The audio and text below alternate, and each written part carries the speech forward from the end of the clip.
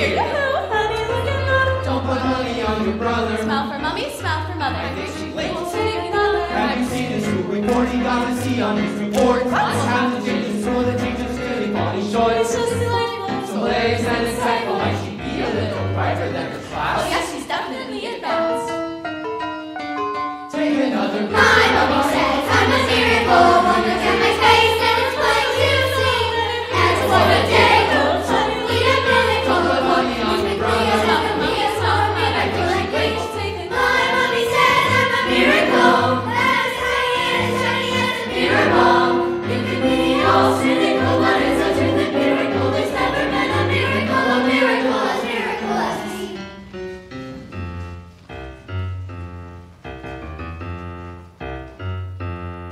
Look, is this going to take much longer, Doctor? I've got a plane to catch at 3. I'm competing in the biannual International Amateur Salsa Ballroom Dancing Championships in Paris. You're getting on a plane, Mrs. Wormwood. Of course I am. I always compete, Doctor. And this time, I've got a secret weapon. Rudolfo. He's part Italian, you know. Very supple. And he has incredible upper body strength. I think we should have a talk. So, what is it? What's wrong with me? Mrs. Wormwood, do you really have no idea? Wind? Mrs. Wormwood, I want you to take a moment and really think. What could be the cause of this? Am I? Look at my face. Mrs. Wormwood, you're pregnant! What? You're going to have a baby! But I've got a baby, I don't want another one. Isn't there something you can do? You're 9 months pregnant. Antibiotics or... Oh my good lord. What about the biannual International Amateur Salsa Ballroom Dancing Championship? Baby Mrs. Wormwood, a child, the precious gift the natural world can bestow upon us, has been handed to you. A brand new being, a life, a person, a brand new human person is about to come into your life and bring love and happiness and magic and wonder. Oh, bloody hell. Every life I bring into this world restores my faith in mankind. Push, Mrs. Wormwood, push! I'll push you in a minute. Each new life a canvas, yet painted. This still unbroken skin, this uncorrupted mind. Every life is unbelievably alive. Just as our existence are most infinitely small. Most common thing in life is love. And yet every single life is a miracle.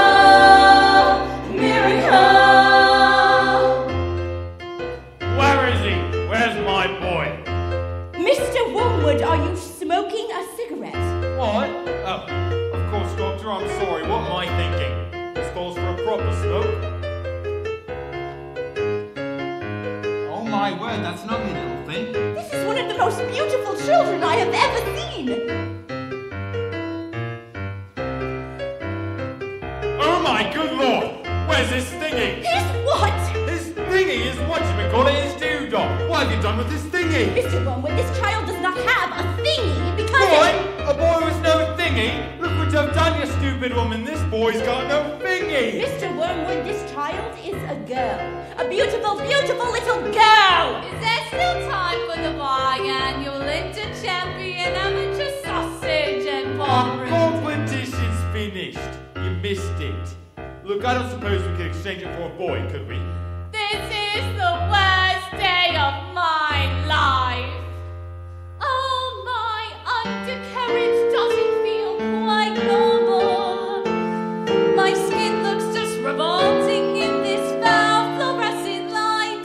And this gown is nothing like the semi-formal, semi-Spanish gown I should be wearing in the semi-finals tonight. I should be dancing the tarantella, keep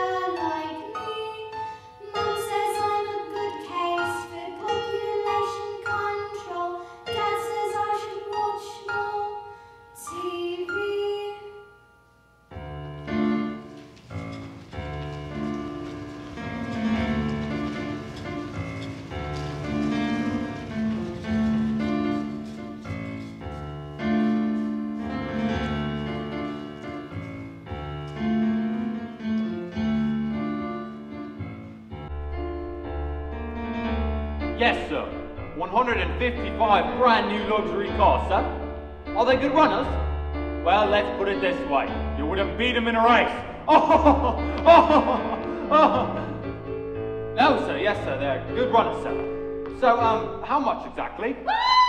Harry! Hang on. Look at this. She's reading a book. That's not normal for a 5-year-old. I think she might be an idiot. Listen to this. It was the best of times. It was the worst of times. It was the age of wisdom. Stop scaring your mother with that book, boy. I'm a girl. And she keeps trying to tell me stories, Harry. Stories. Who wants to hear stories? It's not normal for a girl to be off thinking. I'm going to call you straight back. Would you please shut up? I'm trying to put off the biggest business deal of my life, and I have to listen to this. It's your fault, you know. You spend all of our money, and you expect me to get us out. What am I, a flaming escapologist? Escapologist, he says. What about me then? I've got a whole house to look after. Dinners don't microwave themselves, you know. If you're an escapologist, then I must be an acrobat to balance that lot. The world's greatest acrobat. I'm off to bleach my roots, and I shan't be talking to you for the rest of the evening, you horrid little man. But I'm going to make us rich. Rich? How rich? Very rich. Russian businessmen. Very, very stupid. Your genius husband is going to sell them 155 knackered old binders as brand new luxury cars. But that's not fair. The cars will break down. What about the Russians? Fair? Listen to the boy. I'm a girl. Fair does not get you anywhere. You did get it quick right. All I can say is St. Heavens Michael here has inherited his old man's brains. Hey, son? Michael. Well, I shall take your money when you earn it, and I shall spend it. But I shan't enjoy it because of the despicable way in which you have spoken to me tonight. This is your fault with your stupid reading and your stupid books. What? My fault? But I didn't do anything. That's not right. Right. I'll tell you something. We're off to school in a few days' time, and you won't be getting right there. No, I know your headmistress, Agatha Trunchbull, and I've told her all about you and your big smarty pants ideas. Great big, strong, scary woman she is. Used to compete in the Olympics, threw the hammer. Imagine what she's going to do to a horrible, squeaky little goblin like you, boy. I'm a girl. Now get off to bed, you little bookworm.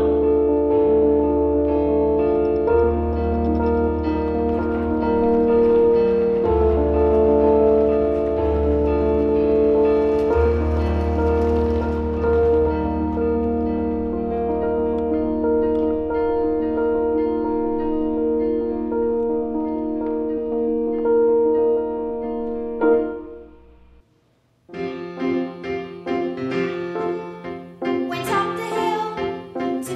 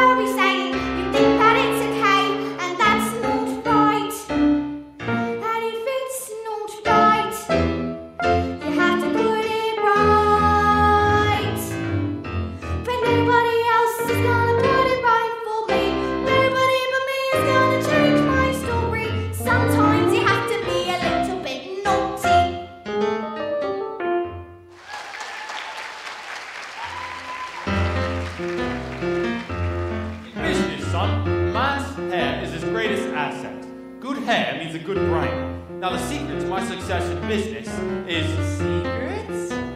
Yes, boy, secret. The secret to my success is this. Oil of violet's hair tonic for men. Now, stand back, son. The old man's going to work.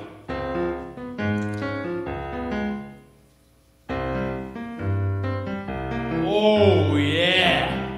Oh, that's the stuff. Oh, that's where it's at, all right. Oh, that's the bananas right there.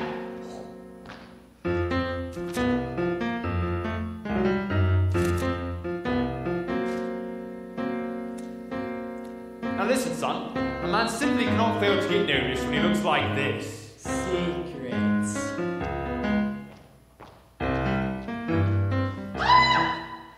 Your hair, it's green. Good Lord, woman, have you started already? It's not even 8:30. Ah! My hair's green! What on earth did you do that for? Why do you want green hair? I don't want green hair. I didn't do anything. Maybe you used some of Mummy's peroxide by mistake? That's exactly what you've done, you stupid man. My hair, my lovely hair. Oh my good Lord, I've got my deal today, the rushes. What am I going to do? I know what you can do. What is it? What can I do? You could pretend you're an elf. Yeah, that's it. I could pretend I'm... What are you talking about? The boy's a loony! Mum, do you want to hear a story? Don't be disgusting. Go on, creep back to that little library of yours or something. The sooner you're locked up in school, the better.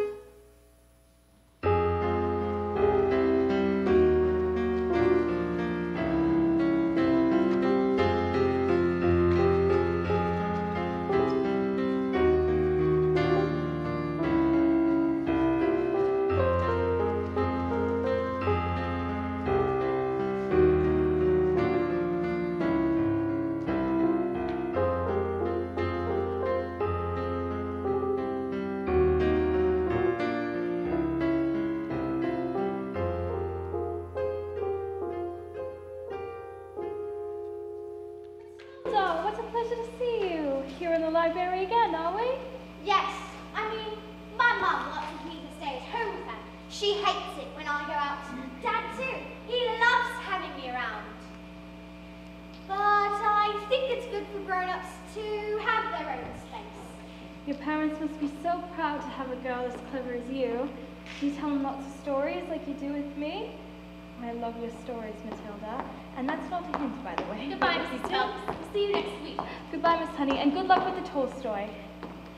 As I was saying, Matilda, I'm not hinting at anything, but if you did happen to have a story you wanted to tell Who me- was that lady? That lady? That was Miss Honey. She's going to be a teacher. That lady? That lady is my... Yes, your teacher. Now look, are you going to tell me a story or not? Once upon a time.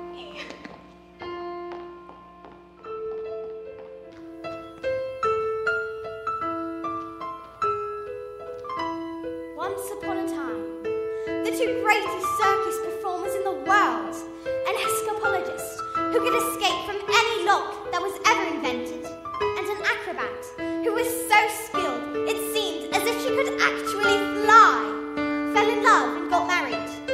They performed some of the most incredible feats together that anyone had ever seen, and people would come from miles around, kings, queens, celebrities and astronauts, but not just to see their skill, but to also see their love for one another, which was so deep, it was said that cats would purr as they passed them, and dogs would weep with joy. They moved into a beautiful old house on the edge of town, and then the evenings would walk and take the air, and each night the children of the town would wait in anticipation, hoping for a glimpse of the shiny white scarf the acrobat always wore, for then they knew they'd only to cry, "Tricks! Tricks!" and the great performers would instantly oblige with the most spectacular show, just for them. But, although they loved each other, although they were famous and everyone loved them, they were sad. We have everything. "We have everything that the world has to offer," said the wise wife. We have everything. But we do not have the one thing in the world we want most. But the one thing. We do not have a child. Patience, my love. Patience, my love, the husband replied, for time is on our side. Even time loves us. Matilda. But time is the one thing no one is master of. And as time passed, they grew quite old and still had no child. At night, they would listen to the silence of their big, empty house and imagine how beautiful it would be if it was filled with the sounds of a child playing. Matilda, this is very sad. Do you want me to stop? Don't you dare. Their sadness overwhelmed them and drew them on to ever more dangerous feats as their work became the only place they could escape the inescapable tragedy of their lives. And so it was. They decided to perform the most dangerous feat ever known to man. It is cold, said the escapologist, announcing the event to the world's press, who had gathered together with bated breath. The burning woman, hurling through the air, with dynamite in her hair, over sharks and spiky objects, caught by the man locked in the cage. And it is the most dangerous feat ever known to man.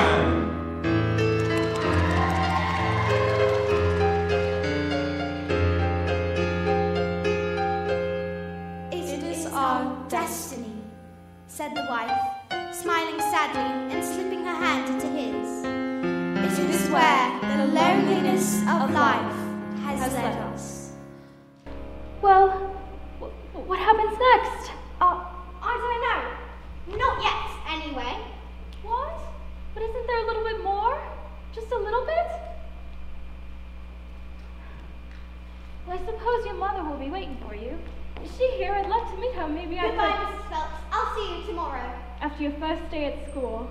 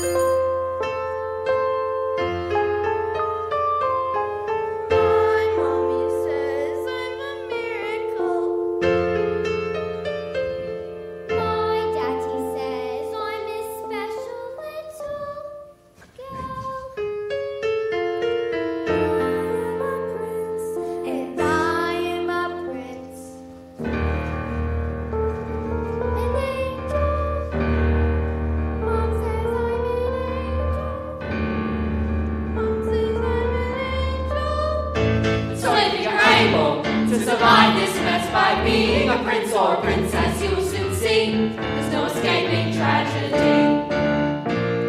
And even if you put in heaps of effort, you're just wasting energy, cause your life as you know it is ancient history.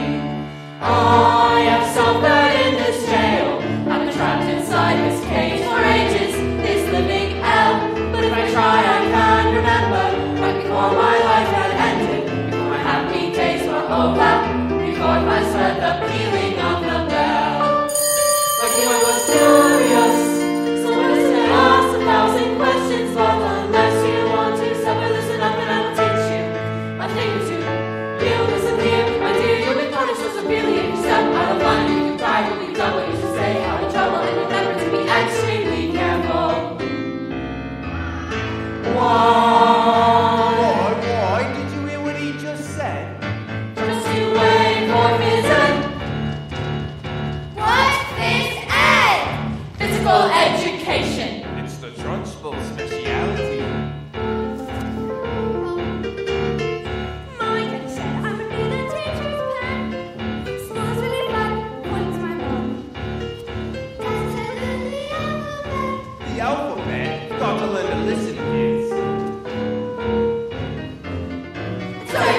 able to survive this quest by being a prince or princess you should see. There's no escaping tragedy. And even if you put in heaps of effort, you're just wasting energy. Because your life as you know it is ancient history. I have suffered in this jail. I've been trapped inside this cage for ages. This living air. But if I try, I can remember back before my life had ended. Before my happy days were over. Before I first heard the pealing of the bell. My girl was curious, so I listened to ask 1,000 questions. But unless you want to suffer, listen up and I will teach you. I think I do. You listen here, my dear, you'll be punished so severely if you step out of line. If you cry, what we tell you should stay out of trouble. And remember to be extremely careful. Why didn't you hear what we just said? Just you wait for his end. Just you wait for his end. C-E-F-T. And you think they'll never be yours. C-U-B-W-S. Why? Just you wait for his end.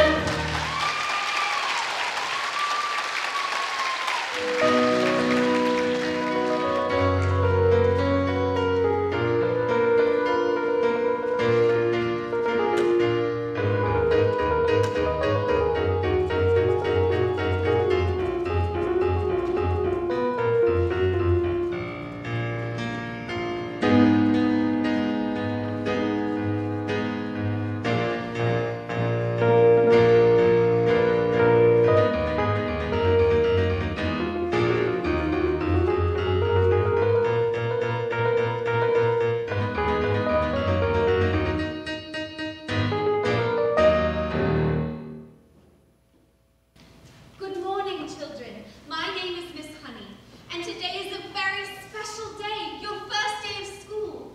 Now, do any of you know any of your 2 times tables? Wonderful, Matilda, isn't it? Please, stand and do as much as you can. 1 times 2 is 2, 2 times 2 is 4, 3 times 2 is 6, 4 times 2 is 8, 5 times 2 is 10, 6 times 2 is 12, 7 times 2 is 40, 8 times 2 is 16, 9 times 2 is 18, 10 times 2 is 20, 11 times 2 is 22, 12 times 2 is 24, My word, 13 times 2 is 26, 14 times 2 is 28, 15 times 2 is 30, 16 times 2 is... Stop! Good heavens, how far can you go? I don't know. Quite a long way, I think. Do you think you could tell me what 2 times 28 is? 56. 50. Well, yes, that's very... Now, how about this? So this is quite a bit harder, so don't worry if you can't get it. But 2 times 487. Do you think if you took your time... 974. 12, 7. 84. Let's leave maths for the time being and look at reading. Can anyone read this? Oh, me! Very well, Nigel.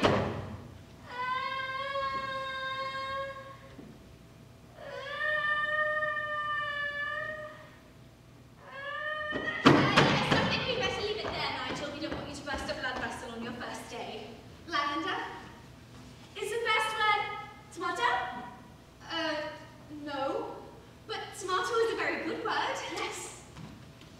Oh, Matilda? I can now read words. So, Matilda, you can read words. Yes.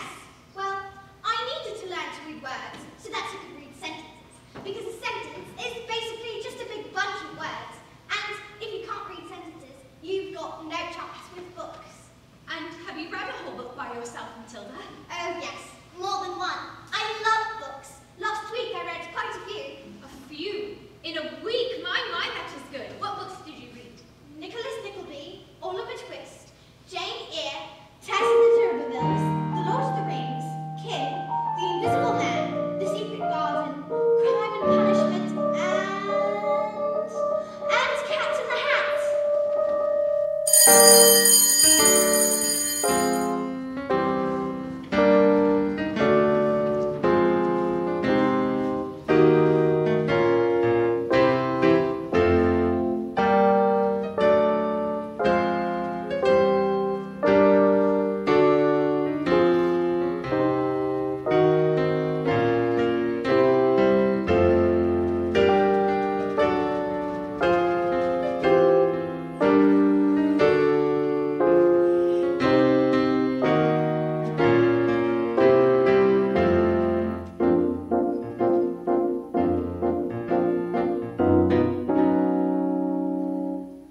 Knock on the door, Jenny. Just knock on the door. Don't be pathetic. Knock on the door, Jenny. There's nothing to fear. You're being pathetic. It's just a door. You've seen one before. Just knock on the door. Look at you trying to hide, silly. Standing outside the principal's office like a little girl. It's just pathetic.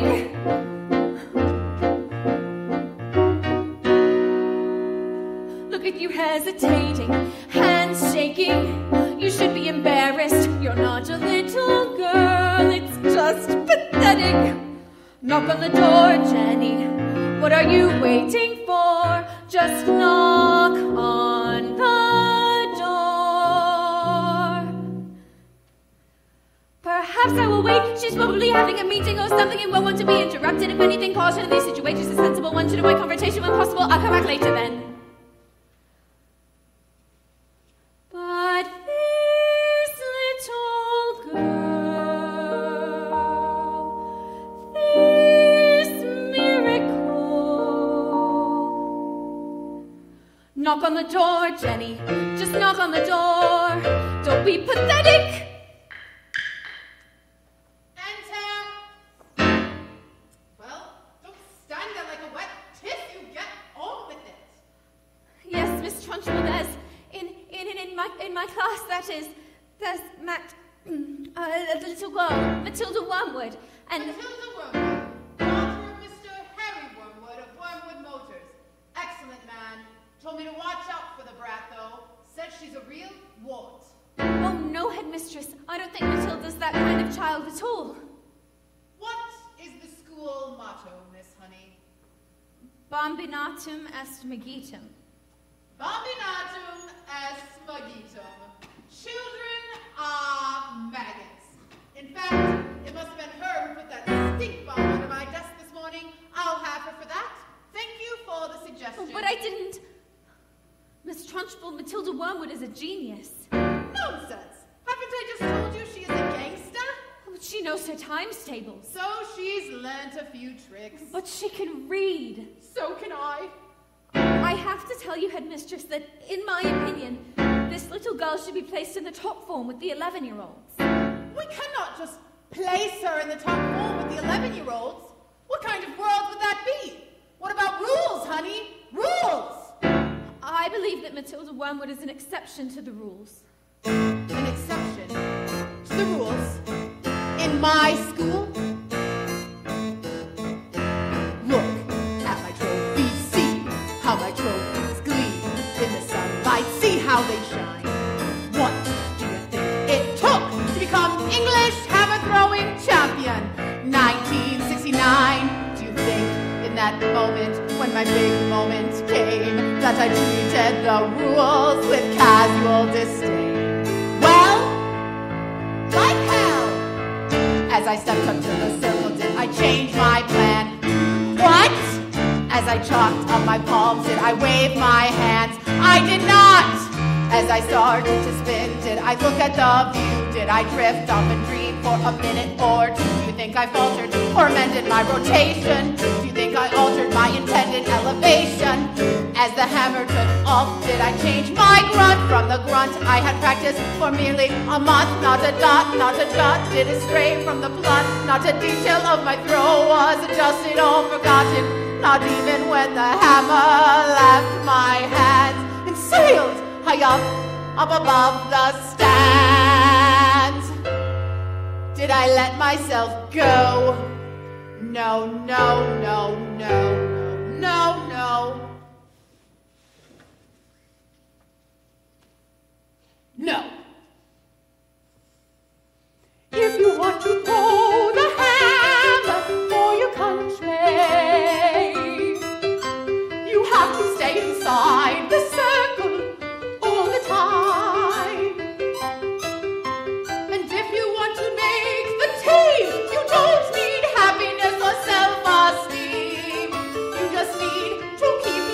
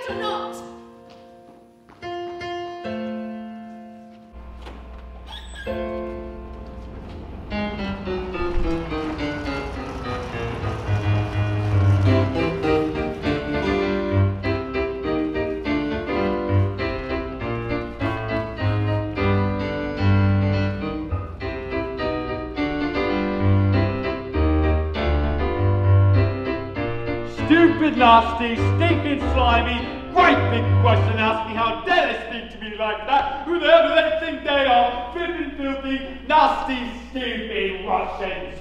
Oh, don't tell me we're not rich. It was the mileage. They took one look at the mileage on the first car and said that these cars were not good. I told them, I said the reason the mileage was so high was a manufacturing mistake. Is that true? Of course it's not true. So you lied. Of course I lied. And they didn't believe you? Of course they didn't believe me. I've got green hair. I've got hair. And what's this? Another flaming book? What's wrong with it, Telly? She's got no respect, that one. It's all books and stories. No, it's a lovely book. Honest, you should read it, I'm sure you... Lovely? Here's what I think of your lovely. No, it's from the library. It's a library book. You show the little brat. There you go! Oh, yeah!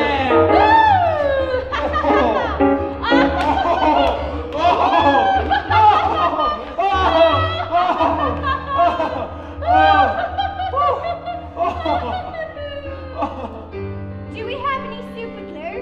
In the cupboard in the bath. And while you're at it, why don't you stick your stupid book to your stupid head?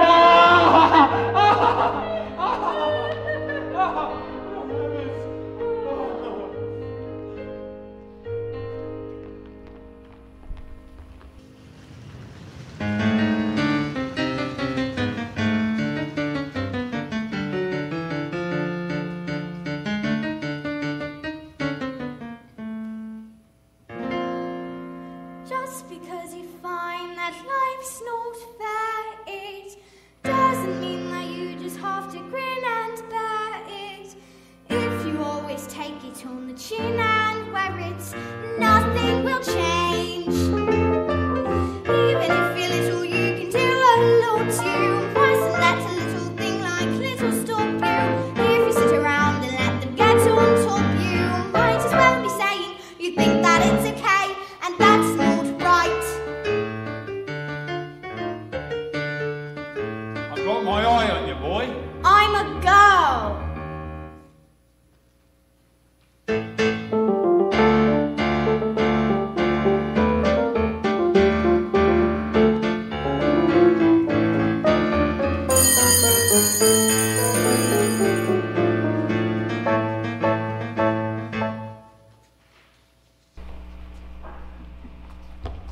Hey Matilda, can I ask you a question?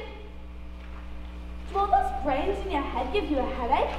I mean, they've got to have all squished in there. No, it's fine. I think they just fit. Right. Well look, I better hang around just in case. If they start to squeeze out of your ears, you're going to need help. I'm Lavender, and I think it's probably for the best if we're best friends. Ah! Ivan! Someone put a whole can of maple syrup on Miss Trustful's chair. She sat down and when she got up, her knickers stayed to the chair. Someone told her I did it, but I never did it, and now she's after me! That's not fair! That's not fair at all! You're done, kid. You're finished. Once Agatha Trunchbull decides you're guilty, you are squished. Yesterday, she caught Julius Rotwinkle eating a licorice all sort of science. Then, she just picked him up, swung him around, and threw him out the window. Don't listen to them. That didn't happen. They're trying to scare us. Matilda, this is gonna put me in the chokey. What's chokey? They say it's a cupboard in their office that they throw his children into. Lined up with nails and spikes and bits of broken glass.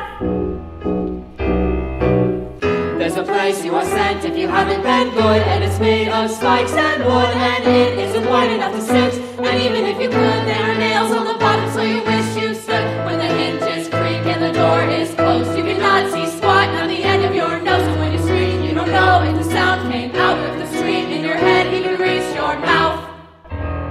All right. Look, when did this happen? About 20 minutes ago, but why? Oh no, she's coming! You'd better hide! Quick, lasers! Now!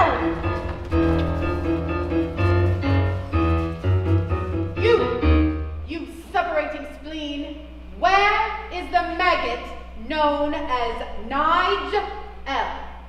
He's over there, under those coats.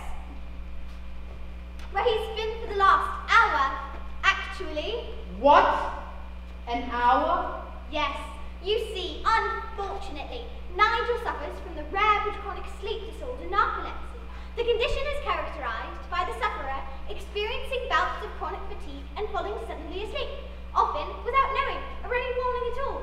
You see, he fell asleep and we put him under those coats for safety, didn't we? Didn't we? It's narcolepsy. He'll probably think he's in bed when he wakes up. Is it time for school already, Mom? This isn't my bedroom at all. Oh, hi, Miss Trunchbull. Amanda Grip! Yes, Miss Trunchbull? What have I told you about wearing pigtails in my school? I hate pigtails. But my mommy likes them. She says they make me look pretty. Then your mother is a twit.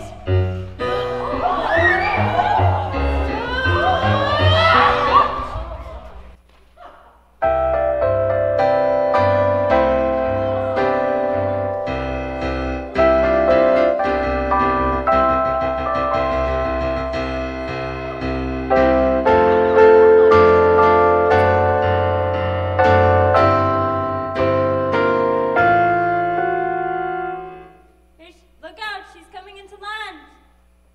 Here she comes.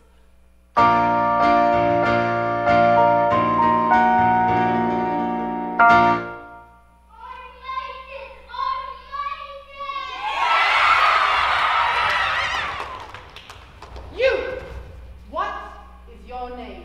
Matilda. Matilda Wormwood. Ah, so you're Wormwood, are you?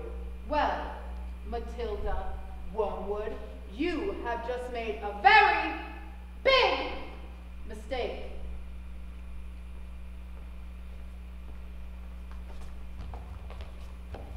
Just so you all know, she's my best friend.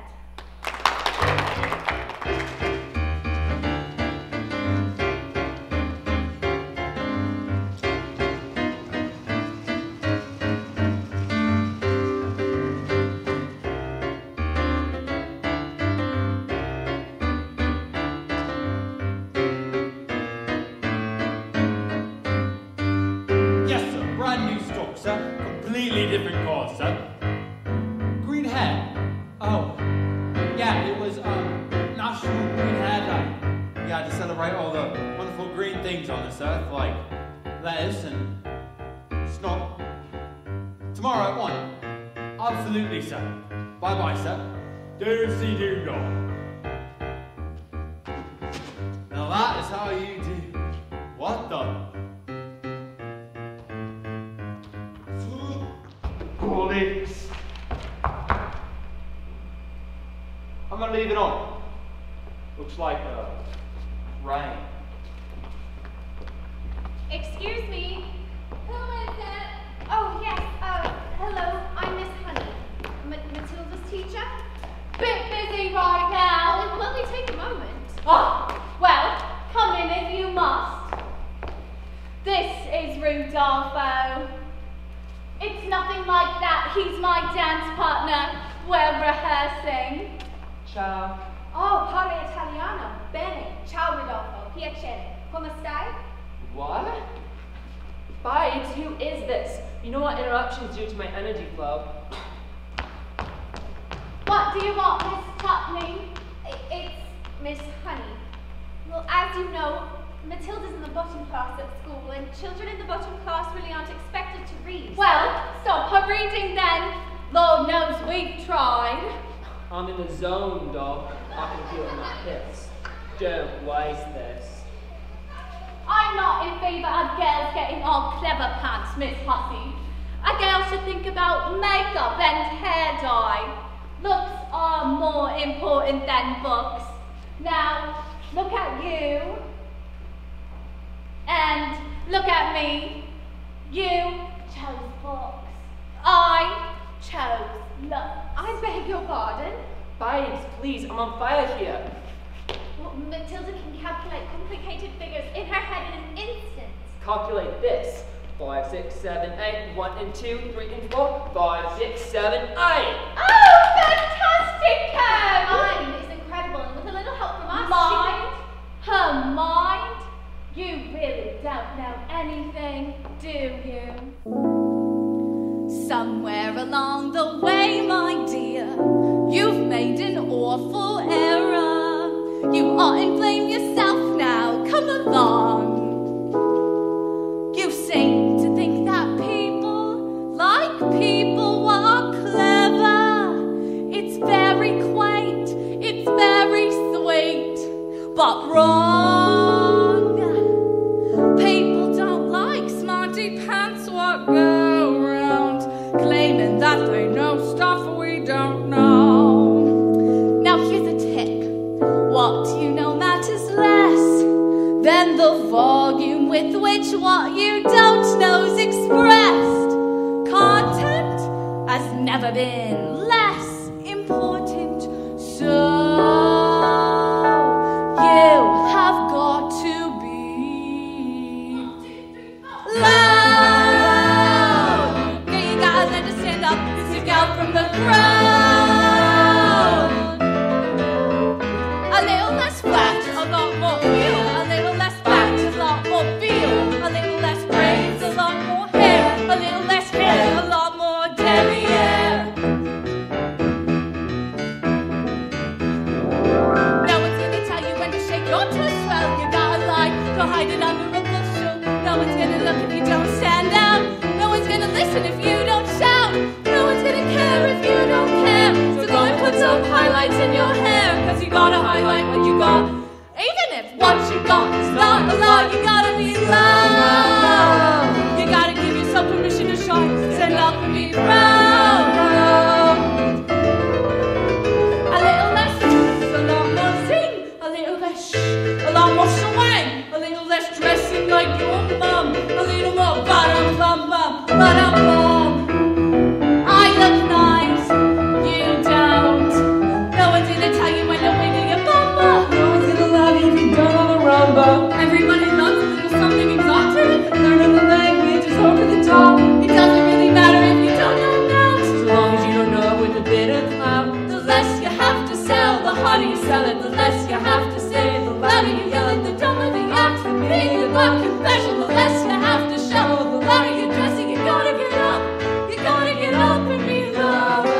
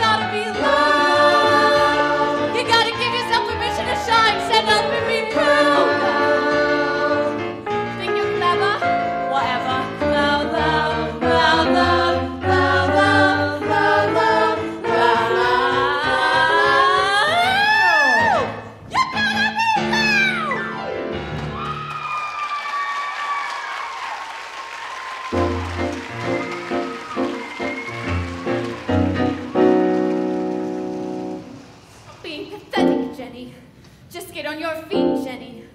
You are going to march in there and give them a piece of your mind. Leave it alone, Jenny.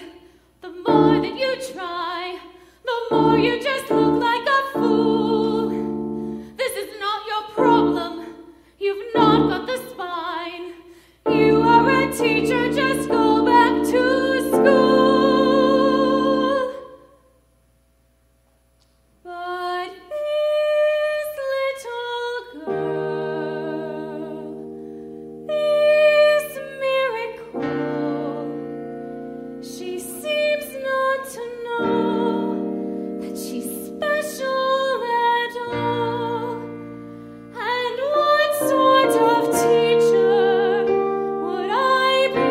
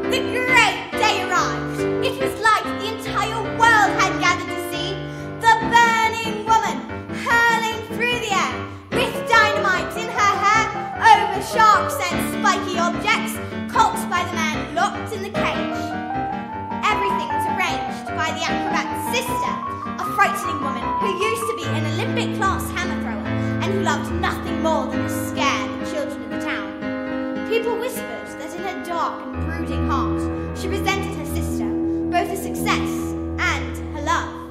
Suddenly, out jumped the escapologist, dressed as usual in his cape and spanking costume, but there was no sign of the acrobat, and no glimpse at all of her shiny white scarf.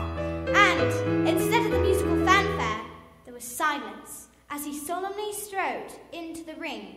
Ladies and gentlemen, boys and girls, the burning woman hurling through the air with dynamite in her hair over sharks and spiky objects, caught by the man locked in the cage, has been cancelled. No! Yes, the audience gasped so loud that a passing airplane caught it on its instrumentation and recorded it as an atmospheric phenomenon. Cancelled because my wife is pregnant. Oh, Matilda! Absolute silence. You could have heard a fly burp. Then, suddenly, the audience jumped to its feet and roared its appreciation. The great feat was instantly forgotten, and the applause went on for nearly an hour. So it has a happy ending? Forgotten by everyone except, that is, the acrobat's sister. When all had quieted down, she stepped forward and produced a contract. A contract? A contract you have signed to perform this feat, and to perform this feat you shall. No! I have paid for the posters, publicity, the catering, the toilet facilities. If I give the crowd their money back, where is my profit? A contract is a contract is a contract. My hands are tied. The burning woman hurling through the air with dynamite in her hair over sharks and spiky objects caught by the man locked in the cage will be performed and performed this day, or off to prison you both shall go. No, no! Well, what happens next? I don't know yet. I'll tell you tomorrow. What, tomorrow? I don't know if my nerves will make it until tomorrow. Mrs. Phelps, are you crying? Maybe I shouldn't tell you anymore. No, Matilda, we must find out how it ends. I'm not crying because it's sad. It's just, well, they want that child so very much. It must be wonderful for a child to feel so wanted. Yes, wonderful. Goodbye, Mrs. Phelps.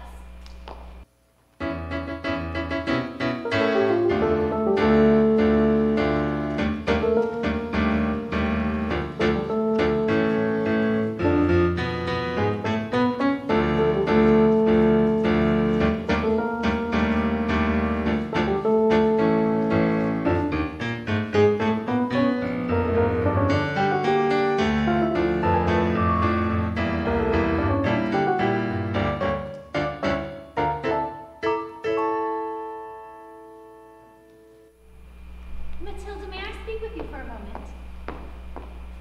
I'm afraid I have not been too successful in getting others to recognize your abilities.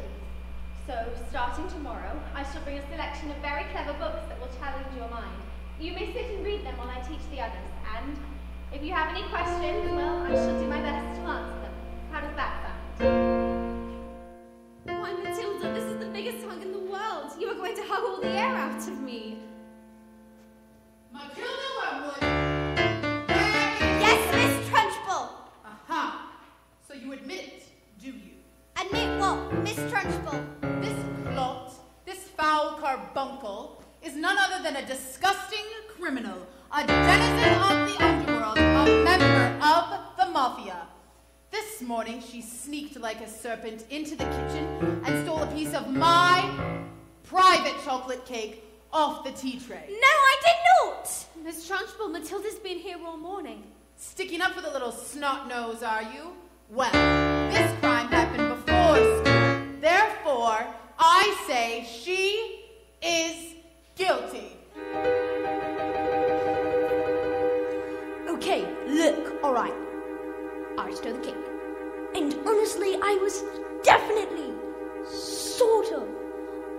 was thinking about owning up.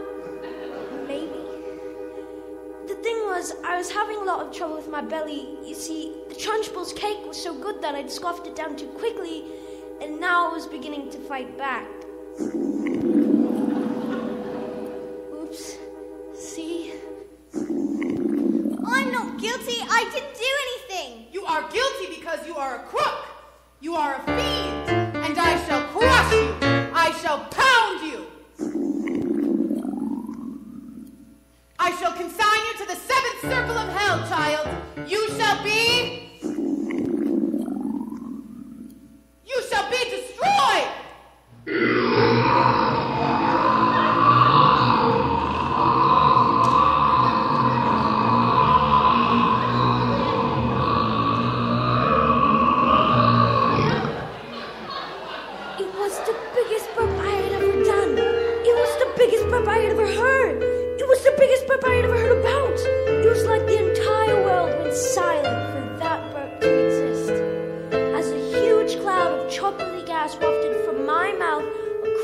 Classroom, past Lavender, past Alice, past Matilda, and then my great big beautiful chocolatey boat, which seemed now to have a mind of its own, wafted full into the face of the Trunchbull.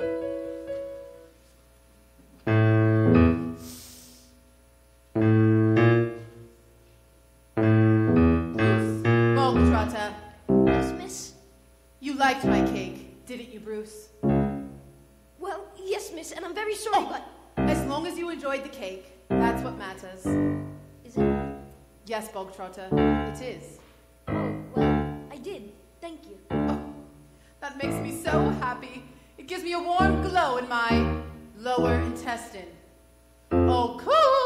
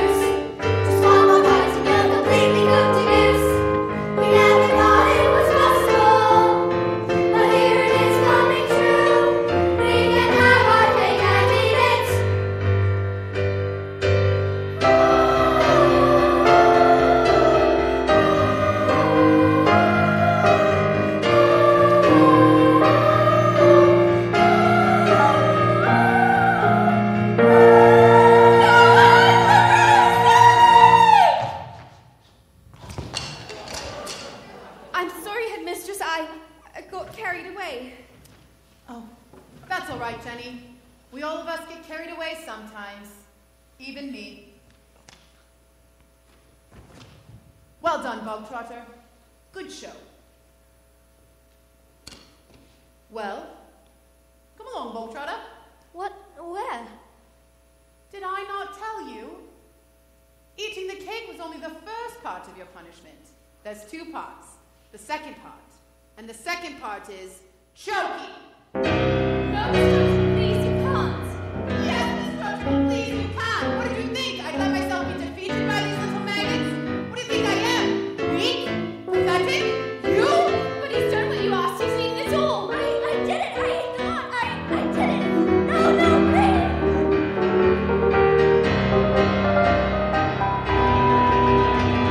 But that's not right.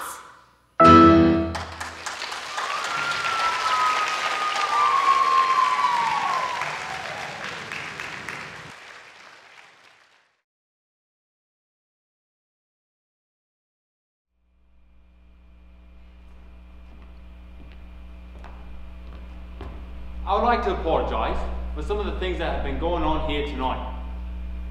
They are not nice things and they are not right things, and I would like to state guarantorically that we do not want any child that might be here tonight to go home and try these things out for themselves. I am, of course, talking about reading books. It is normal for kids to behave in this fashion. It stunts the mind, wears out the eyes, makes kids ugly, stinky, fatty, sweaty, betty, boring, gaseous, and crucially, it gives them verrucas of the mind. Under no circumstances do we condone such activities, and we do so utterly without reservoirs. Can I just ask, how many people here tonight have ever read a book? You, man, what's your name?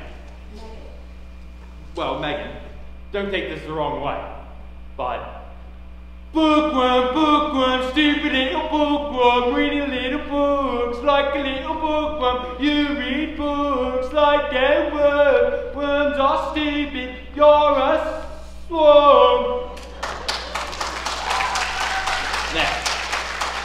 Now, Megan will learn from that. Won't stop her from reading books, but she'll never put her hand up in a theatre again.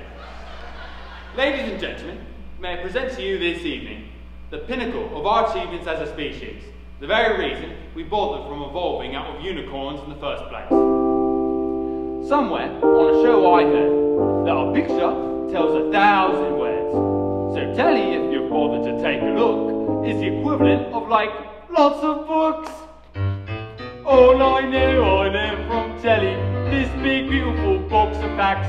If you know a thing already, baby, you can switch the channel over just like that.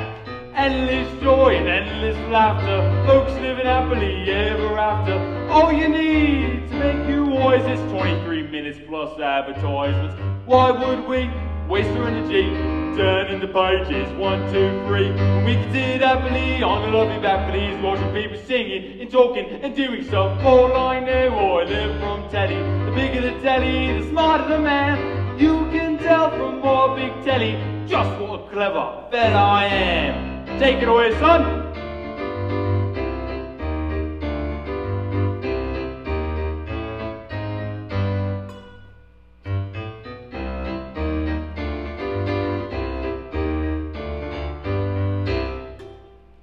You can't learn that from a stupid book. All I know, I learned from telly what to think and what to buy. I was pretty smart already, but I'm really smart, very smart. Endless content, endless channels, endless chatting, endless panels. All you need to fill your muffin without having to really think on nothing. Why would we waste our energy trying to work out Ulysses when we can sit happily on a lovely balcony watching slightly famous people talking to really famous people? All I know, I live from telly. The bigger the telly, the smarter the man. You can tell from my big telly just what a clever fella I am. Who the Dickens is Charles Dickens? Mary Shelley, she sounds smelly. Charlotte Bronte, do not want a. Jane Austen in the composting. James Joyce doesn't sound nice. Ian McEwan, oh, I feel like spewing. William Shakespeare, Moby Dick. Easy, grandmas. All together now! All I know, I live from telly. The bigger the telly, the smarter the man. You can tell from my big telly. What a very clever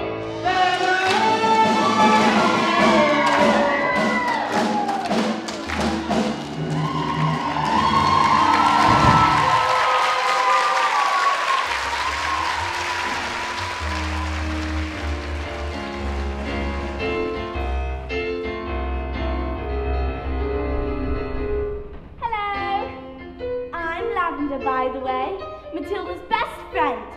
There's a bit coming up that's all about me. Well, not exactly about me, but I play a big part in it, and I'm not going to say what happens because I don't want to spoil it for you. Alright, look. What I do is I offer to give the Trunchbull a drink of water, and then... No! I don't want to say what happens because I don't want to spoil it for you. Well, on the way back, I find a newt. A newt is like a really ugly lizard that lives in the water. So I pick it up and... No! I will not say any more! I'm going to put the newt in the Trunchbull's jug. It's going to be brilliant!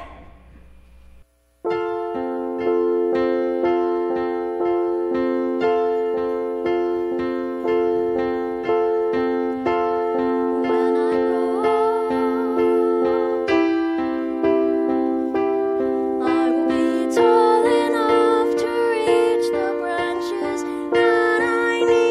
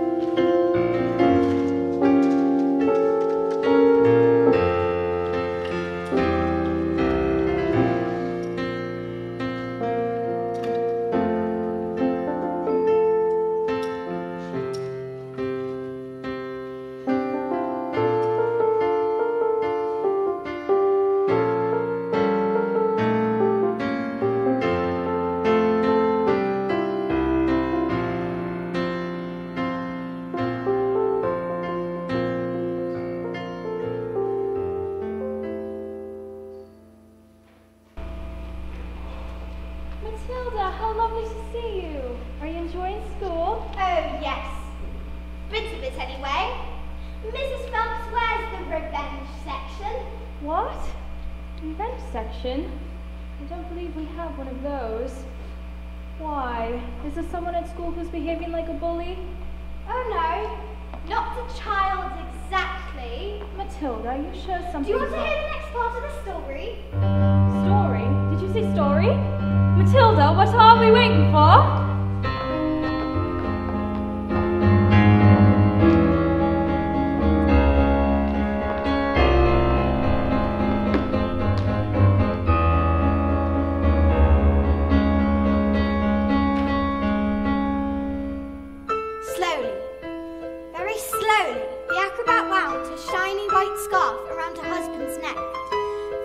My love, she said, kissing him with the gentlest of kisses. Smile, for we have done this 1,000 times. But suddenly, she hugs him with the biggest hug in the world, so hard that he felt she would hug all the air out of him. And so, they prepared themselves for the most dangerous feat that had ever been performed. The great escapologist had to escape from the cage, lean out, catch his wife with one hand, grab a fire extinguisher with the other, and put out the flames on the specially designed dress within 12 seconds before they reached the dynamite and blew his wife's head off! Sorry, go on. The trick started well. The moment the specially designed dress was set alight, the acrobat swung into the air. The crowd held their breath as she hurled over the sharps and spiky objects. 1 second, 2 seconds. They watched as the flames crept up the dress. 3 seconds, 4 seconds. She began to reach her arms out towards the cage. 5 seconds, 6 seconds. Suddenly, the padlocks pinged open and the huge chains fell away. 7 seconds, 8 seconds. The door flung open and the escapologist reached out, one huge muscled arm to catch his wife and the child. 9 seconds, 10 seconds. Oh, we can't look. 11 seconds. He grabbed her by the hand and suddenly the flames are covered in foam before they could both be blown to pieces. Hooray! So the story does have a happy ending. No. No? No. Maybe it was the thoughts of their child. Maybe it was nerves. But the escapologist used just a touch too much foam, and their hands became slippy and she fell. No. Was she okay? Did she survive? She broke every bone in her body, except the ones at the ends of her little fingers. She managed to live long enough to have their child, but the effort was too great. Love our little girl, she said. Love our daughter with all your heart. She's all we ever wanted. Love our girl with everything. She is everything. And then she died. And then things got worse. What? Worse? Oh, Matilda, they can't get worse. I'm afraid they did, because the escapologist was so kind that he never, for 1 second, blamed the evil sister for what had happened. In fact, he asked her to move in with them and help look after his daughter.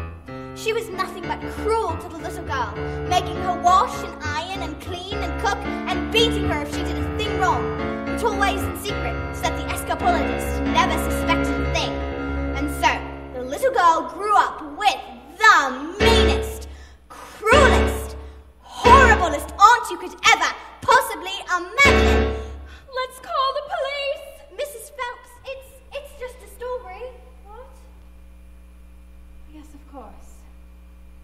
Matilda, you are so smart. Your parents must feel like they won the lottery having a child like you. Oh, yeah. Yeah, they do.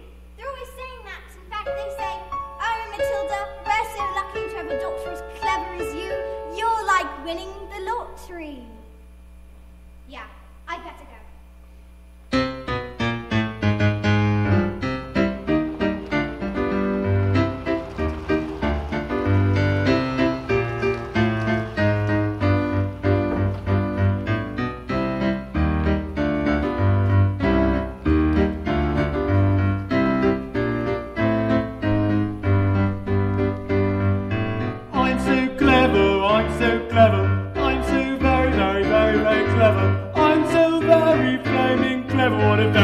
fella I am. Come here, you.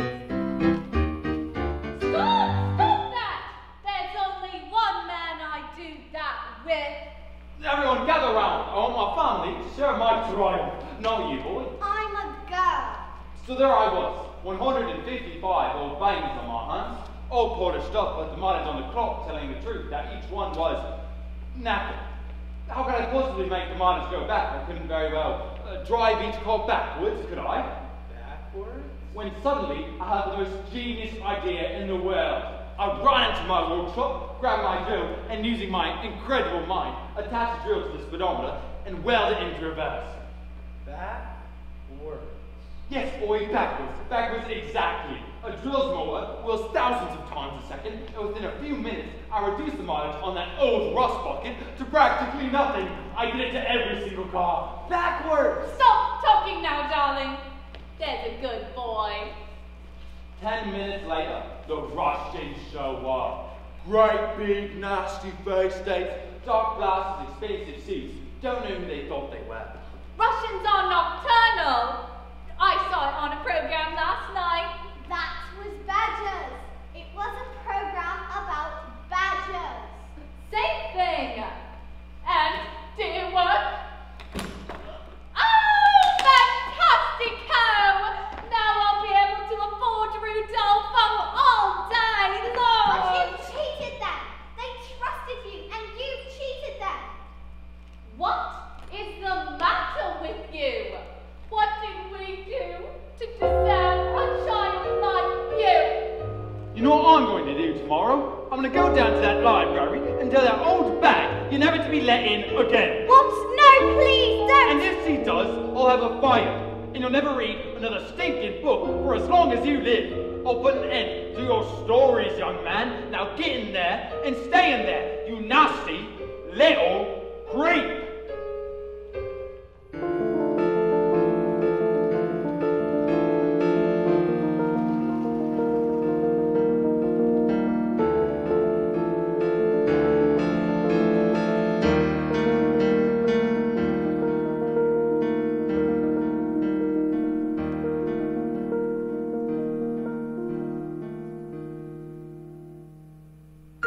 At night, the escapologist's daughter would cry herself to sleep alone in her room. She never said a single word about the evil aunt's bullying, as she didn't want to cause a fuss, and so she suffered in silence. This only encouraged the woman to greater cruelties, until one day she exploded. You are a useless, filthy, nasty little creep! And she beat her and threw her into a dank, dark, dusty cellar, locked the door and went out. But that day, the escapologist happened to come home early, and when he heard the sound of his daughter's tears, he smashed the door open.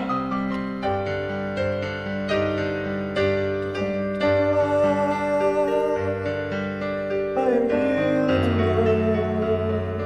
Please don't cry, dry your eyes, wipe away your tears, little girl. Forgive me, I didn't mean to desert you.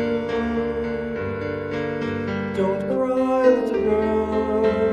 Nothing can hurt you, you've nothing to fear. I'm here. Have I been so wrapped up in my grief for my wife that I've forgotten the one thing that mattered to us most? I love you so much, my daughter, and I shall spend the rest of my life making it up to you. We shall be together forever. Don't cry, Daddy. I'm alright, Daddy. Please don't cry. Here, let me wipe away your tears. Forgive me. Daddy, forgive me. I didn't mean to desert you. I didn't want to upset you. Please, Daddy, don't cry. I'll be alright. With you by my side, I've nothing to fear. You're here.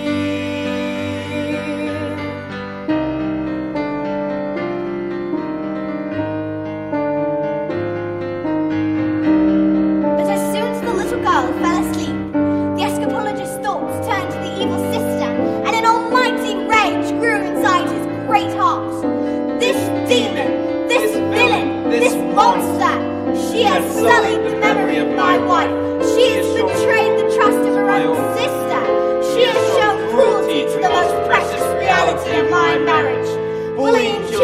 a game, is it? Then let us see what this creature thinks she can do when the wrath of a grown man stands before her. But that was the last the little girl ever saw of her father, because he never came home, ever again.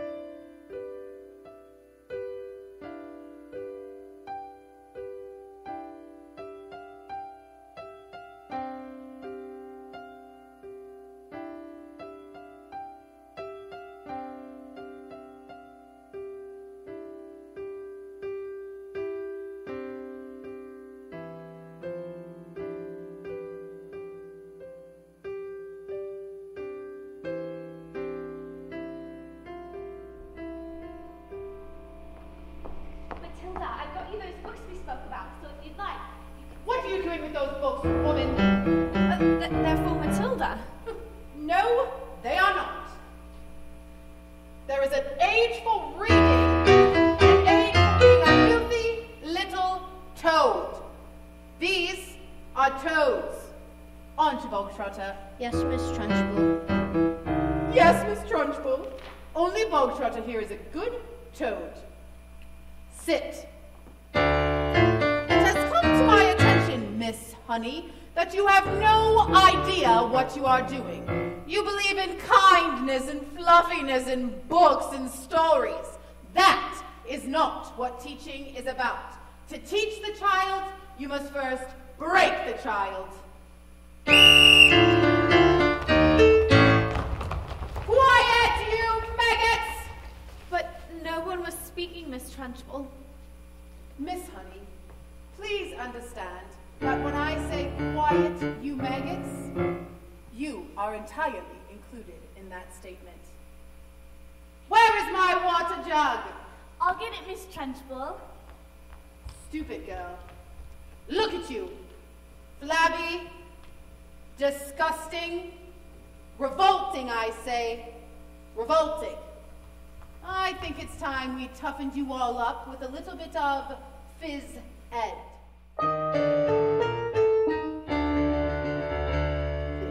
This school of late has started reeking. Quiet, maggots, when I'm speaking. Reeking with a most disturbing scent.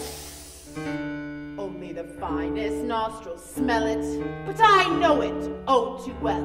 It is the odor of rebellion. It's the bouquet of dissent. And you may bet your breeches this headmistress finds this foul odoriferousness wholly olfactorily insulting. And so to stop the stenches spread, I find a session of phys ed sorts the really rank from the revolting.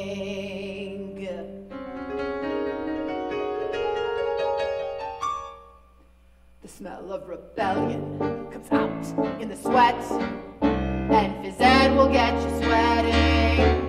And it won't be long before I smell the palm of aiding and abetting. A bit of phys ed will tell us who has a head full of rebellious thoughts.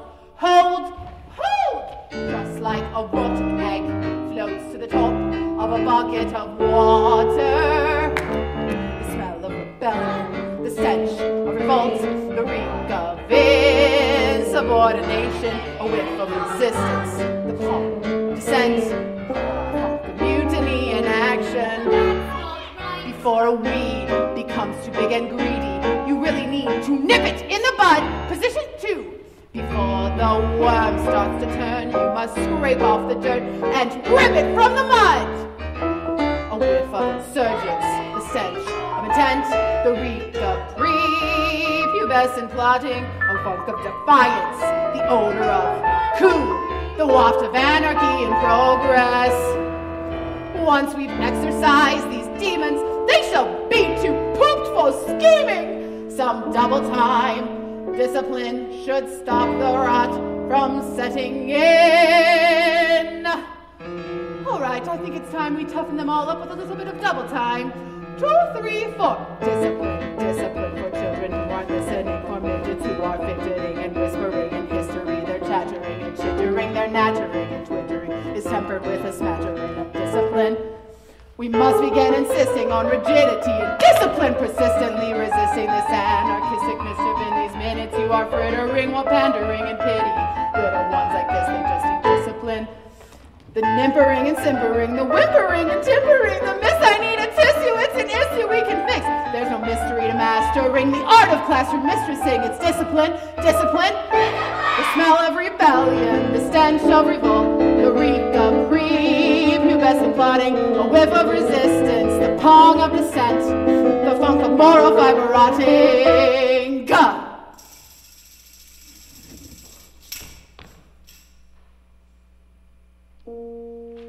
Imagine a world with no children.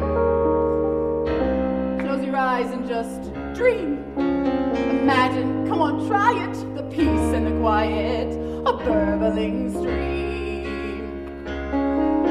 Now imagine a woods with a cottage, and inside that cottage we find a parrot called Zeke and a carnival freak who can fold paper hats with his mind. And he says, don't let them steal your horses, don't let them throw them away.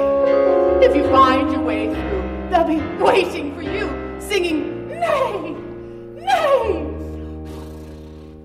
nay. She's mad. Aha! And there, just like I said, the stinking maggot rears his head. Even the piteous, wittiest mess can harbor seeds of silliness. Have you ever seen anything more repellent? Have you ever smelled anything worse than the smell of rebellion? The stench of revolt, the reek of insubordination, a whiff of resistance, the pong of dissent. And I will not stop till it is squashed, till this rebellion is squashed, till glorious sweaty discipline has washed this sickening stench away.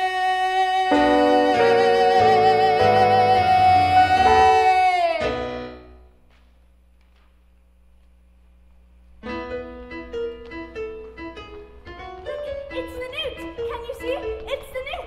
I've got the newt! This is the newt! Look, I'm gonna put the newt into the trunch balls. Wyatt! I don't think this is teaching at all. I think it's just cruelty. That's because you, Miss Honey, are weak. You are pathetic.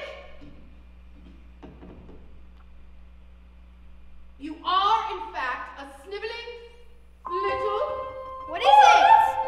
Oh, it's disgusting! It's a snake! But it's going to bite. It's poisonous! Quiet, children, please! You, What? No, not me! I didn't! cockroach, you vile, malicious little sinner. Ow! No! Stop! Stop! What's that, maggot? Stop? Why, we're only just getting started. Ow! Ow! Oh, please, you're pulling ears off. I have found, Miss Honey, through years of experimentation, that the ears of small boys do not fall off. They stretch. In fact, I think I can feel these ones stretching now. Ow! Ow! Trunchbull, no! Leave him alone, you big, fat bully! How dare you? You are not fit to be in this school. You should be in prison, the deepest, darkest, dankest prison. I shall strap you to a trolley. I shall crush you. I shall pound you. I shall dissect you, madam. I shall strap you to a trolley and perform experiments on you. All these little maggots shall suffer the worst indignities because of you. Yes, you. Have you ever wondered, well I have, about how when I say red, for example, there's no way of knowing if red is the same thing in your head as are traveling at almost the speed of light, and we're holding our lives that light would still travel away from us at the full speed of light, which seems right in a way. But I'm trying to say, I'm not sure, but I wonder if inside my head I'm not just a bit different from some of my friends. These answers that come into my mind unbidden, these stories delivered to me fully written, and when everyone shouts like they seem to like shouting, the noise in my head is incredibly loud, and I just wish they'd stop. My dad and my mum and the telly and stories would stop just once. And I'm sorry I'm not quite explaining it right, but this noise becomes anger, and the anger is light, and this burning inside me would usually fade, but it isn't today. And the heat and the shouting, and my heart is pounding, and my eyes are burning, and suddenly everything is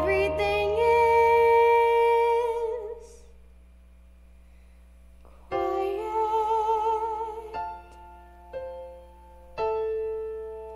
like silence, but not really silent. Just that still sort of quiet, like the sound of a page being turned in a book, or a pause in a walk in the woods. Quiet, like silence, but not really silent. Just that nice kind of quiet, like the sound when you lie upside down in your bed, just the sound of your heart in your head. And though the people around me, their mouths are still moving, the words they are forming cannot reach me anymore. And it is quiet, and I am warm, like I've sailed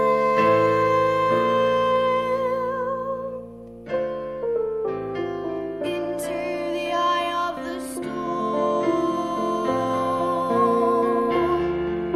Go on, tip, tip over. Go on, tip, tip over. The most miserable collection of children ever assembled, and you, madam, standing there like the squit of all squits, are its beating heart. But I warn you, I am a match for you, and there is no distance I shall not go, no length I shall not travel, no punishment I shall not inflict, no ears I shall not pull, no finger I shall not. What is it? I've got a newt in my knicker!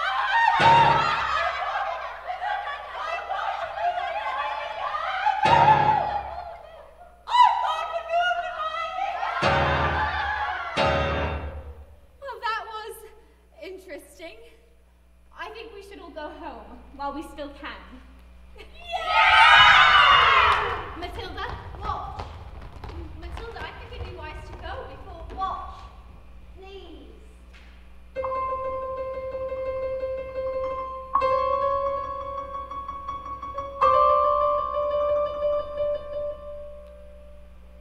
I moved it with my eyes. Am I strange? How do you fancy a nice cup of tea? So, what do you think it is? This thing with my eyes? I cannot pretend to know, Matilda, but I don't think we should be frightened of it. I think it has something to do with that incredible mind of yours. You mean there's not enough room in my head for all my brains, so they have to squish out through my eyes? Well, not exactly, but yes, something like that. You truly are a special girl, Matilda. I've met your mother. She is unusual. What about your father? Is he proud to have a daughter as clever as you? Oh yeah, he's very proud. He's very, very, very proud. He's always saying that. In fact, he says, "Oh Matilda, I'm so very proud to have a daughter as..." That's not true, Miss Honey. That's not what he says. He's not proud at all. He calls me a liar and a cheat and a nasty little creep. I see. Well, here we are, home sweet home. Are you poor? Oh, well, yes, I am, very. Don't they pay teachers very much? Well, they don't, actually. But I'm poorer than most because of other reasons. You see, I used to live with my aunt. But one day I was out walking and I saw this old shed and I fell completely in love with it. I ran to the farmer and begged him to let me move in. He thought I was mad, but he agreed and I've lived here ever since. But Miss Honey, you can't live in a shed. I'm not strong like you, Matilda. You see, my father died when I was young. Magnus was his name, and he was so kind. But when he was gone, my aunt became my legal guardian, and she was mean and cruel like you can hardly imagine. And then when I got my job as a teacher, she presented me with a bill for looking after me all those years. She'd written down everything, every tea bag, every electricity bill, every tin of beans. And she made me sign a contract promising to pay her back every penny. She even produced a document saying that my father had left her his entire house. But did he really do that? Magnus, I mean, did he really just give her his house? I don't know, but I find it hard to believe. Just like I cannot believe that he would have killed himself, which is what she said happened. You think she did him in, don't you, Miss Honey? I cannot say, Matilda. All I know is that years of being bullied by that woman made me, well, pathetic. I was trapped. And that's why you live here. This roof keeps me dry when the rain falls. This door helps to keep the cold at bay. On this floor I can stand on my own 2 feet. On this chair I can write my lessons. On this pillow I can dream my nights away. And this table, as you can see, well, it's perfect for tea. It isn't much, but it is enough for me.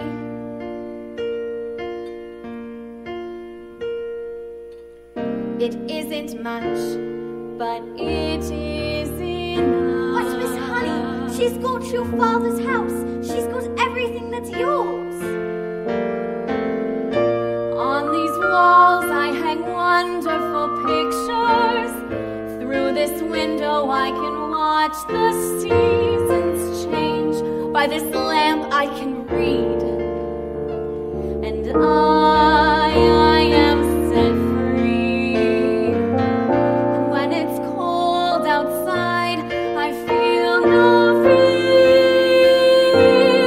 Even in the winter storms, I am warmed by a small but stubborn fire.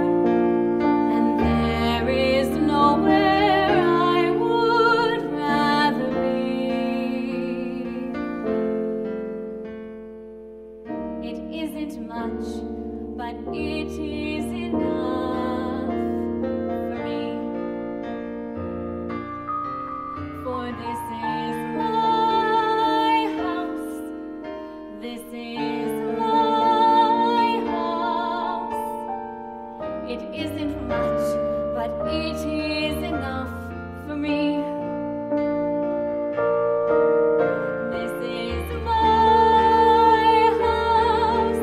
This is my house. It isn't much, but it is enough. And when it's cold and bleak, I feel no fear. Even in the fiercest storms, I am warmed by a small but stubborn fire. Even when outside it's freezing, I don't pay much heed. I know that everything I need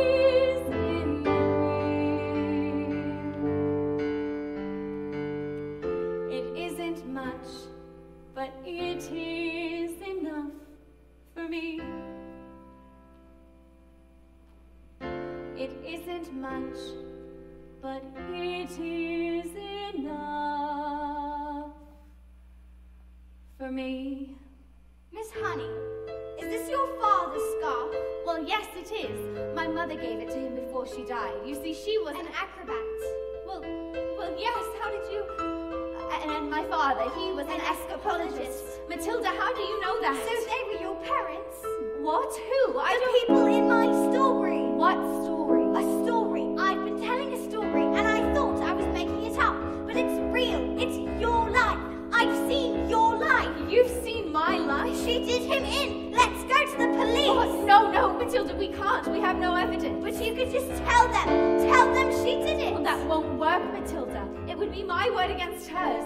And they would never believe she was capable of murder. But why? She was so cruel to you. She beat you. She shouted at you. She locked you up in tiny cupboards and threw you in cellars. Stop, Matilda, please. Miss Honey, you're wronged as a murderer. She killed Magnus. Who is she? A contract is a contract is a contract. Miss Trunchbull!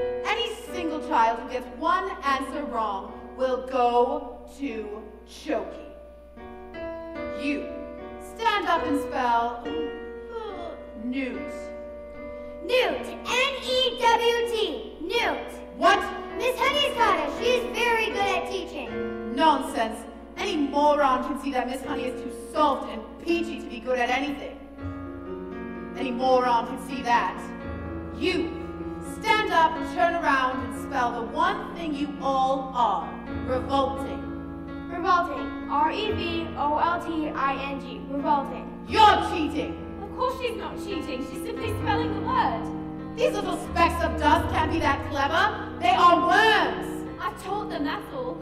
With kindness and patience and respect. How dare you bring those words into my classroom? You know nothing of teaching, and I shall prove it. You, snot-nose, filth-bag, stand up and spell Amiantioliosis mitiosis. That's not even a word. You just made it up. Spell, or go to choky. And I should warn you, it has silent letters. A M C H E L L A. Oh dear.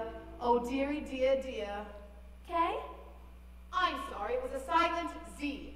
Choky. Cat! C-A-F! Cat! I got it wrong, miss. Guess I'll have to go to the choky too. What? Dumb! D-Y-P! In me! What's going on on here? Table, L-U-K-E-S, and me. Stop this! Here was all the choking, banana, G-T-A-A-B-O. Stop this, do you hear? Maggots, S-T-P-A-D-Y-F. Snot-nose, U-N-2-O-O-O-O. What is going on? I said stop it! Naughty, P-U-N-X-T-Y-N. Big fat bully, P-Y-T-L-F-D-R-S, W. Revolting! Revolting! You have to put me in chokey too, miss. You can't put us all in chokey. Come now, maggots. Did you think I hadn't thought of that? I've been busy. I've created an entire array of chokies, one for each and every one of you. And now that our little spelling test is complete, I can tell you that you have each failed. You see, children, in this world, there are winners and there are... The jug, it's moving. What is this? Look, it's writing something.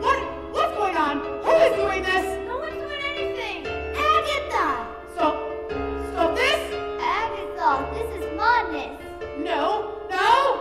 Give my Jenny back her house. I said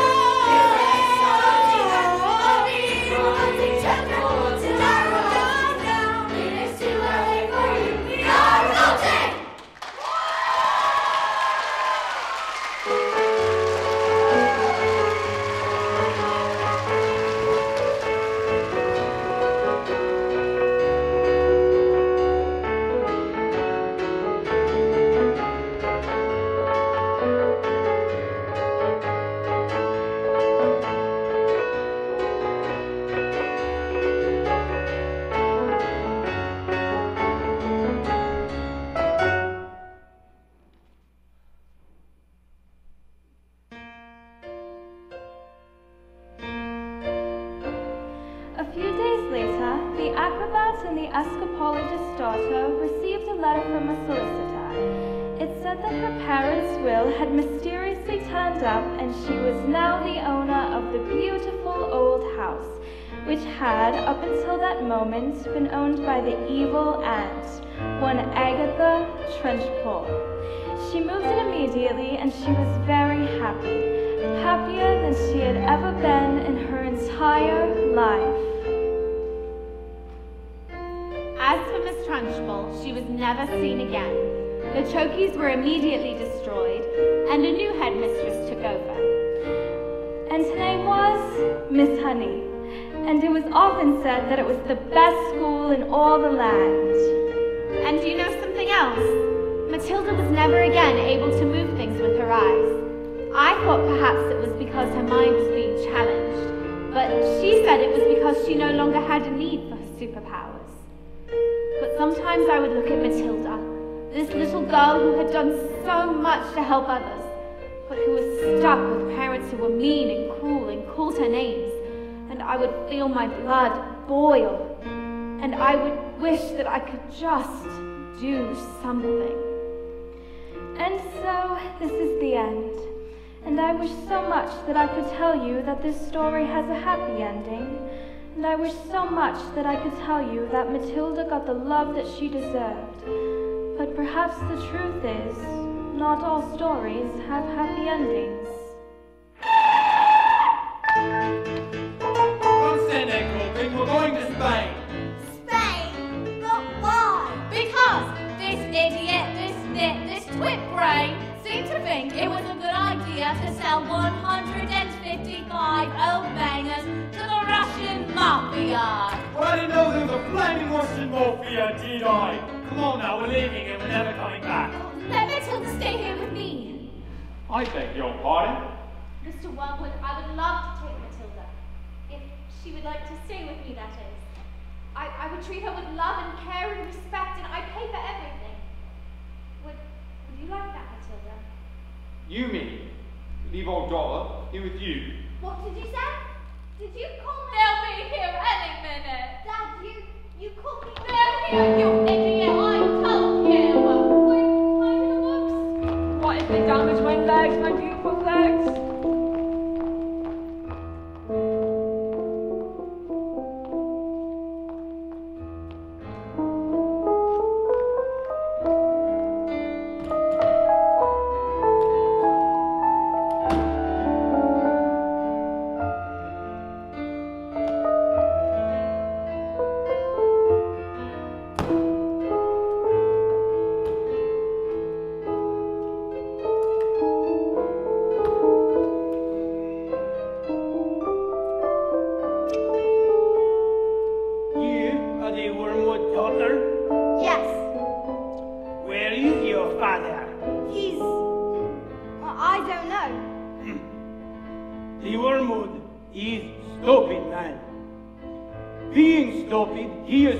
I was stupid, and that is a very, very stupid and rude thing to do. Yes, well, I'm afraid my father is quite rude and very, very stupid. You know this.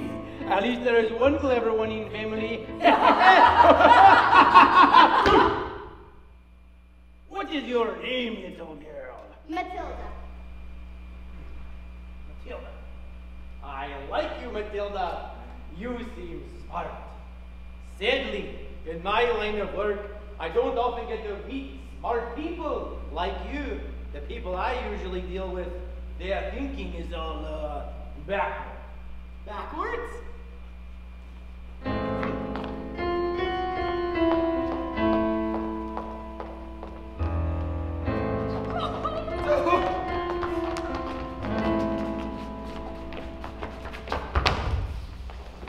Даже букраві спайво мірадзуться. Да, приятно познакомиться с умной девочкой. Спасибо. Мне дуже приятно познакомиться с вами. Ты говоришь по-русски? Не так хорошо, как вы мне хотелось. Это красивый язык, подумаю, буду стараться изучать его дальше. Matilda, who taught you to speak Russian? Well,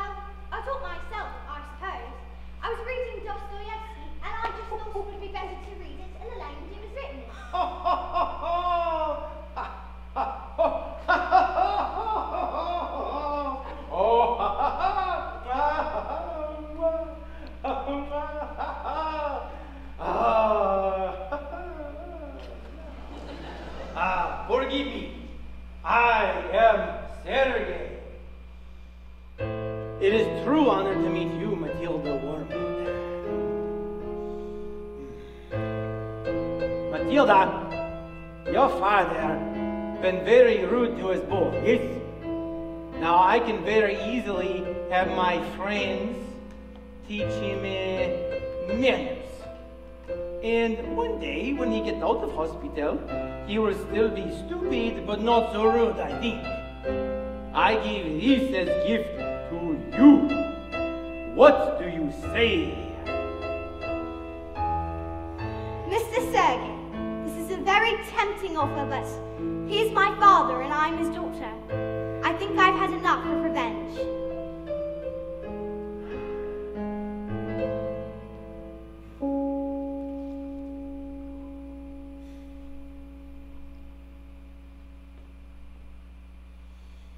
This little girl, this miracle, Matilda.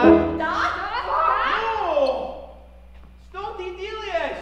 Ja dummer Brokazele, da, You're totally doing Stone Griselda. da, da. Matilda. Я сказал Matilda. Matilda, oh, iznicze. Matilda, your father, very, very, very stupid. But he is also very, very, very lucky to have you as his daughter. Although, if I'm ever here on business again and I see him,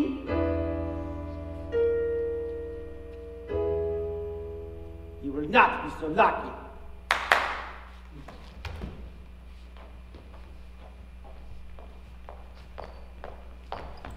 Quick, let's get out of here before they change their mind.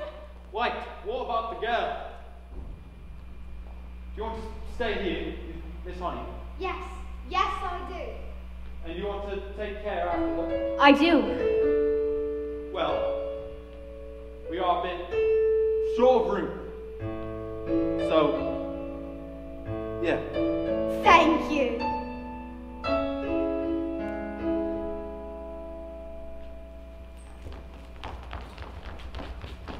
And Matilda ran into Miss Honey's arms, And hugged her. and Miss Honey hugged her back. And they hardly noticed as the Wormwoods On Rodolfo. and Rodolfo sped away into the distance. Because they had found each other. Yes, they had found each other.